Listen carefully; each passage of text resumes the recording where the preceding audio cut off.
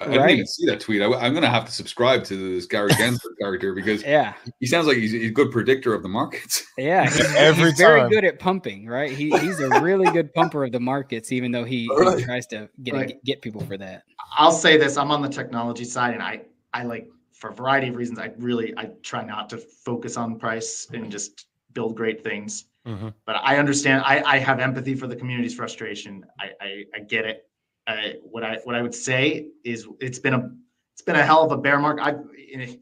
Last 2 years, rough. 2 years ago, how much was launched on Algorand versus now, right? I would also gently remind people, go look at what's there now. Even in the last week, like you see now the euro's available. It's pretty cool in time right now.